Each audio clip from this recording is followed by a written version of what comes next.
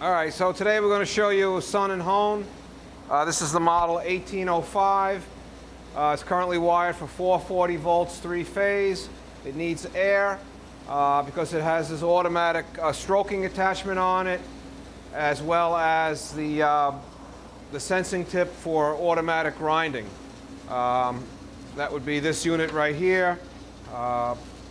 Depending on the job you're doing, it gets mounted with certain bracketry here, and you use this to check or monitor the size of the part that you're honing. Other than that, this is a regular hone. In this case, we have a pretty large tool there. You've got this basket where you have for your work area. Basically, pressing the pedal, and this will go in and out while you work with the stone pressure here and hand grind your workpiece. It has automatic cycles. You can press the cycle start button, but being as there's no part here and the gauge is not connected, it's just going to stop after a couple of seconds.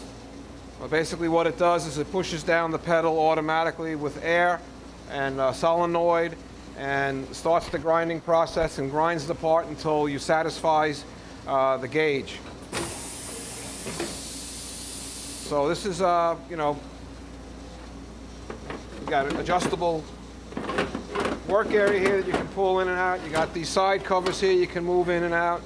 You got area here where you put your work pieces and they drain back into here. There's a built-in pump for the media, for the honing fluid. Comes out these nozzles here, and you can adjust the flow with this. Comes with a lot of documentation. This is obviously the original paint. And again, it's 440 volts. This is the 1805. It has automatic and semi-automatic cycles. It also has the sensing unit or the in-process gauging that they use in honing the parts. That's about all I can tell you about it. Thank you very much.